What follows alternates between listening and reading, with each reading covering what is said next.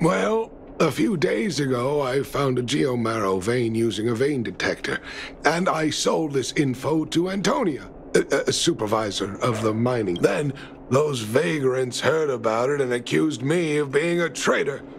They believe that since I'm also a vagrant who came from another mine and ended up in here for a living, I should naturally be on their side. The mining team could not agree with that, of course.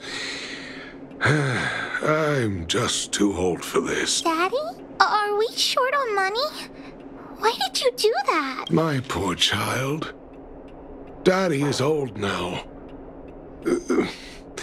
Who knows how long I can stay by your side? I have to start preparing for your future. People say I'm selfish, think I'm a traitor, but it doesn't matter to me.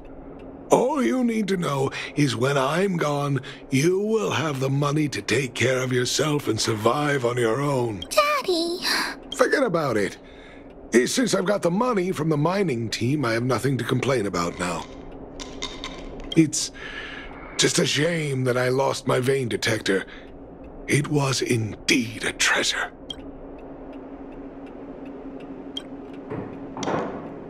I guess so.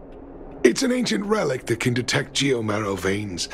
It's very rare. I haven't seen a second one, and I often carried it around looking for a new claim. I suppose some villains must have... Anyway, I guess I don't need the detector anymore. The less trouble, the better. I shouldn't care who stole my device. Whoever it was, I hope they get good use out of it.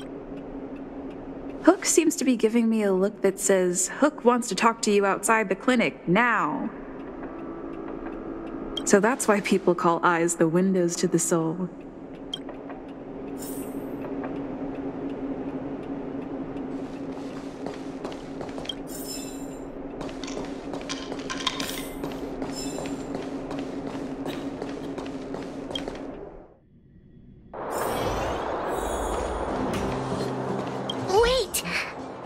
You to help.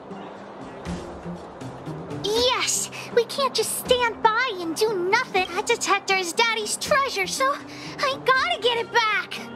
You'll help me, won't you? All right then, I'll be waiting for you at the shelter in the mine, big sister.